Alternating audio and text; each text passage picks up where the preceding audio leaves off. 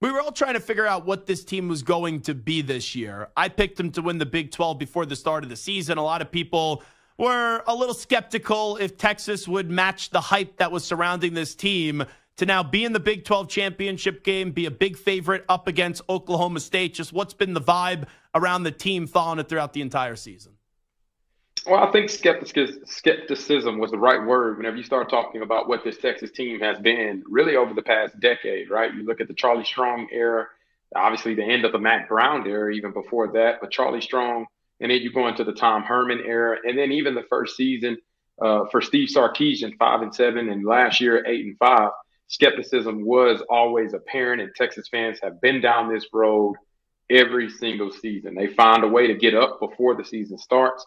They experience some wins, and all of a sudden, everybody wants to hit the "we're back" conversation, right? We've heard that time and time again, and everybody wants to say, okay, this Texas team does look good. And then all of a sudden they stumble, lose to an Oklahoma State, or they lose to a Kansas State, or lose to Iowa State, lose to Baylor, whatever the case may be. Insert Big 12 team where Texas has lost and stumbled along the way. And then ultimately that's kind of defined who Texas was as a program over the past 12, 13 years. And you look at where this Texas team started off, the expectation that you mentioned, first time being ranked by the preseason media poll as the number one team in the conference since 2009, whenever they actually won it. And it was a little bit of a different hype surrounding this Texas team, right? You got one of the best quarterbacks that came in from Ohio State, transfer last year, Quinn Ewers, as an ultimate recruit, right? You had Malik Murphy, which wasn't being talked about a ton. And then you just brought in one of the youngest hotshot guys with the best smoking last name in Arch Manning coming into that staff. You look at that room, man, the competition was there. Then you got a guy like Xavier Worthy, he was coming back, one of the Texas's all-time leading receivers in multitude of categories. You bring in a guy like Adonai Mitchell, who's been able to perform in big-time games. And then T'Vondre Sweat and Byron Murphy, the emergence of those two guys, the duo that they have on the interior defensive line, it's been unbelievable to watch the culture change, to watch the mentality shift from where Texas has been to where they are now. And it all started with Steve Sarkisian's first year and how he just kept grinding away. And you can see the same way he was grinding away at the culture and the mentality of this Texas team is the same way that skepticism kept being grounded away from a lot of Texas fans in the Austin area and across the country, right? It started scooping away, all right? You beat some of your old Big 12 rivals, some of your Big 12 foes, Baylor, right? Baylor's had your number a couple of seasons ago. You beat them. Kansas State has had their number. You beat them. You look at Kansas. They beat them 2 years ago, right? Kansas beating Texas, all right? You finally avenged that loss. You look at Iowa State. Iowa State has had their number a couple of times as well, and Texas avenges that loss. And you look at who they are right now and the opportunity that they have in the Big 12 championship game to play against Oklahoma State, who's also generally has had Texas' number over the past decade. And it sets up like a poetic justice type of matchup. It almost looks like it's a reality TV show, the way that it's playing out. But Steve Sarkisian has this team believing. And ultimately, that belief has spread into the Austin area and Texas fans alike as they're sitting 11-1, haven't been in this position in a very long time. Fozzy Whittaker here with us. Where's your confidence level that they won't stumble this weekend up against Gundy's Oklahoma State team? My confidence level is sitting pretty high. I know Mike Gundy and that Oklahoma State football team, they're a good team, right? They've experienced some adversity early on, losing back-to-back games against South Alabama and then losing against Iowa State. And then they found a way to just win. And by any means necessary, they were able to put it together. You got the nation's leading rusher, Ollie Gordon II, playing at an inhumane type of level right now. Like, he is not human.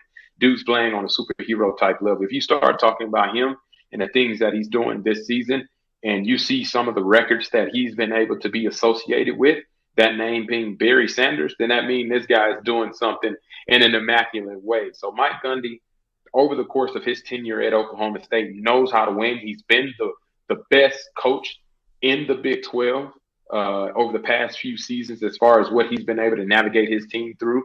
And he's going to throw the kitchen sink at this Texas team. It's a perfect example of Texas has everything to lose.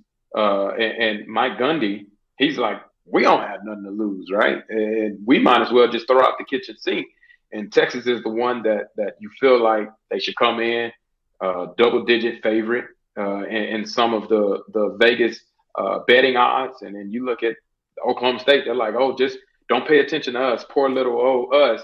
We only just won 9 games and found a way to get into the championship game when nobody counted on us. And ultimately, it's going to be a dogfight in my mind. But my confidence is high. The way Steve Sarkisian has gotten this team to be able to rally from some of the deficits that they were facing, some of the adversity that this Texas team has gone through, winning the close games, finding a way to win. That had been their Achilles heel. It was like Texas would get up and then somehow they would squander the lead and find a way to lose, right? Or Texas would start off slow and then ultimately not make a play at the end of the game that resulted in another loss. And we've seen that over the past decade, but Steve Sarkisian has found a way to get this team to win, and they're 3-1 in one-score possession games this season, and that's the difference maker, right? You found a way to close out games by any means necessary, whether you lose a lead, whether you pull it out late, whether you just blow them out by 50 points like we saw last Friday. This Texas team has found a way to win in a multitude and a variety of ways, and I think ultimately that brings my confidence level high as they are preparing for another opportunity to kind of showcase their last-ditch effort of leaving the Big 12 and hopefully riding out on a high note with the Big 12 championship. Fozzy, Whittaker, what would you say? They win on Saturday. They're a one-loss Big 12 champ. Only loss was to a close margin by Oklahoma. And then come Sunday, they're not one of the 4 teams remaining in the college football playoff. What would you say to that? The first thing I would say was don't lose, right? Ultimately, you're in control of your own fate. You're in control of your own destiny. And there are a lot of Texas fans that probably don't want to hear that. And I understand. But if they win, do you think they're automatically in? Single losses. No, not at all. Not at all. You look at the other Power 5 conferences and the champions of those. If the ones that are currently in position stay undefeated, then you already got your top 4, right? Yeah. Florida State, you're looking at Michigan, you're looking at Georgia, and you're looking at Washington. Those are the undefeateds right now. If they stay undefeated, then you don't have a leg to stand on from the standpoint of you had your chance, you lost, and you weren't able to come out on top, and you'll be one or the second best one-loss team that is sitting there on the outside looking in.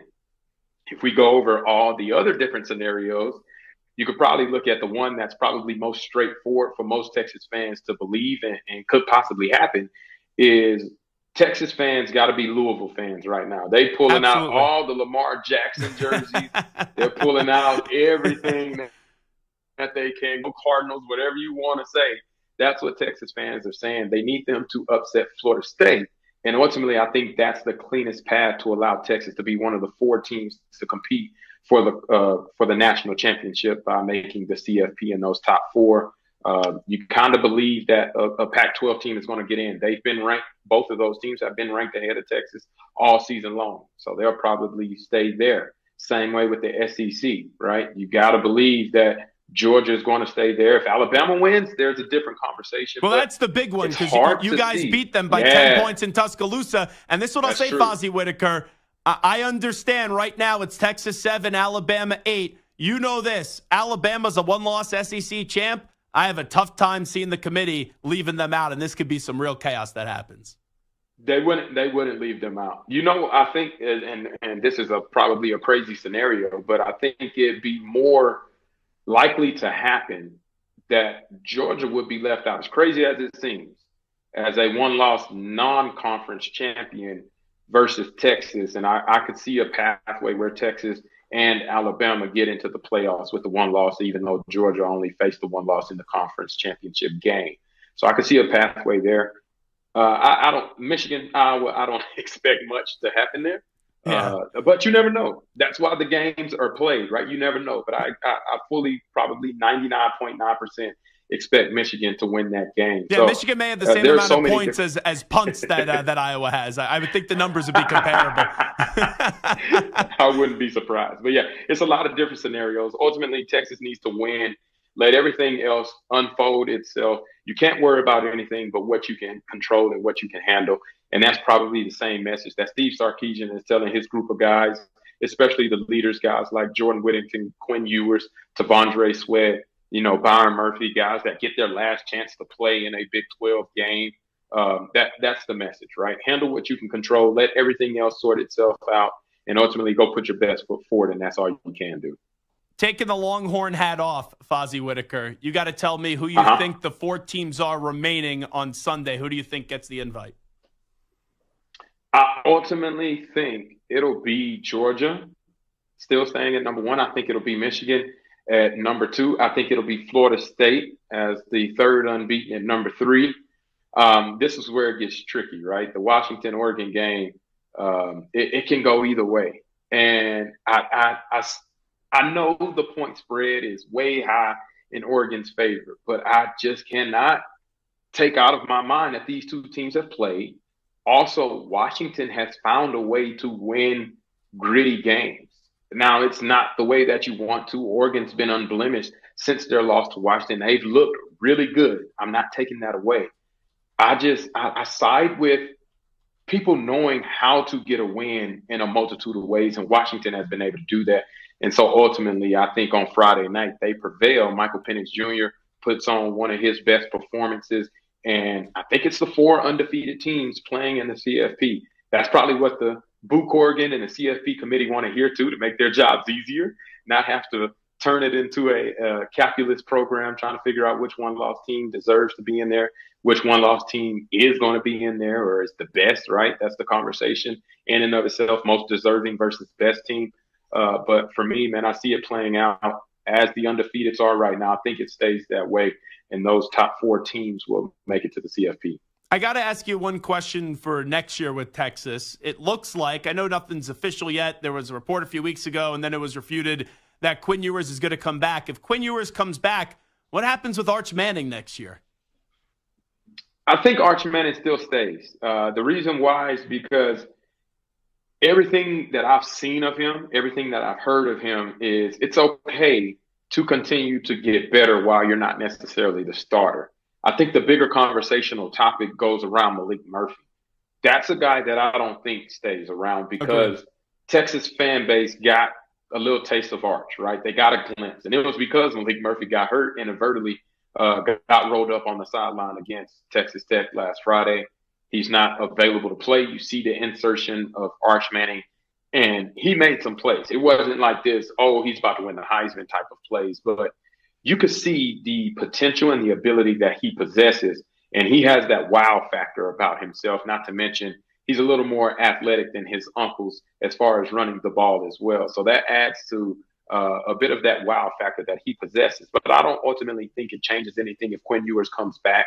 I think the belief that, Mr. Manning, Cooper Manning, Arch Manning, Archie, man, all of the Manning family household have in the decision-making that allowed Arch to get to the University of Texas was in what Steve Sarkisian was building and how well Steve Sarkisian has been able to develop quarterbacks over their tenure at a school, not necessarily because it's just one season, but over the course of 2, 3, 4 seasons at that university. And I think that's ultimately the bigger picture of where Arch Manning wants to be with this Texas program, especially going into the SEC, a perfect opportunity to continue to develop. And we know, like every quarterback in every Power 5 conference, there have been injuries. Football is a arduous sport. I mean, we look at Jordan Travis a couple of weeks ago, right? Yeah, and terrible. Hopefully a speedy recovery for him, but injuries happen. Quinn Ewers, this is the 2nd year straight he hasn't been able to finish the entire season without missing time. So if there's any opportunity to be able to realize your potential on the field during a season, you're one play away as the backup quarterback. So I think that's why Arch Manning stays. I think the faith and the belief that he has in Steve Sarkisian will remain true, and he'll still be a part of this Texas football team next season. I don't know if I can say the same about Malik Murphy, though.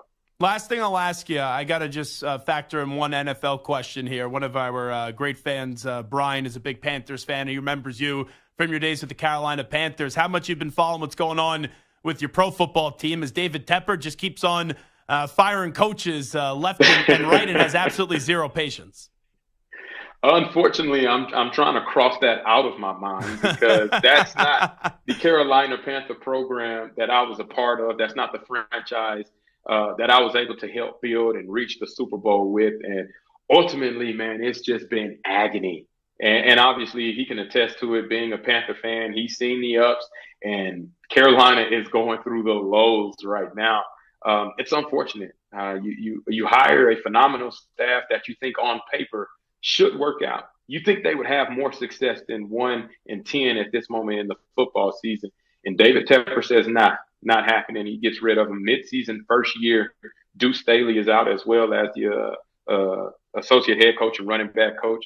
And it's just unfortunate. You can't build stability by not creating a stable environment. And I think that's where we look at how the organization has fared since the firing of Ron Rivera. And ultimately, I think that decision probably has backfired a little on David Tepper as he's trying to find the right mixture of group of guys to help lead this organization. The timing couldn't be even more worse. What they gave up to be able to draft Bryce Young, what C.J. Stroud is doing right now probably motivated Mr. Tepper to make the decision that he did in the middle of the season to fire his staff in the manner that he did. But ultimately, it's some growing pains that they're going to have to fight through. They're going to have to find some consistency and continuity in order to get back to the level of degree that we got to see them whenever I played there, right? You got to find that franchise piece. And it's going to be a rebuilding phase for the next couple of seasons, most likely. And ultimately, whenever you get the right group of guys in, you can feel the difference. It's the same way with Texas football right now, right? It's been a carousel of coaches. You had seen the culture not where it needed to be. And then ultimately, you got the right guy in, Steve Sarkisian. It took now year number 3 for Sark to be able to experience that. You see a similar type of progression happen in the NFL where the guys got to be married to the coaches got to be married to the guys, and that relationship has to flow hand in hand. And ultimately, David Tepper hasn't been able to find that consistent relationship between coach and players. He's going to need that if he wants this program and franchise to be successful.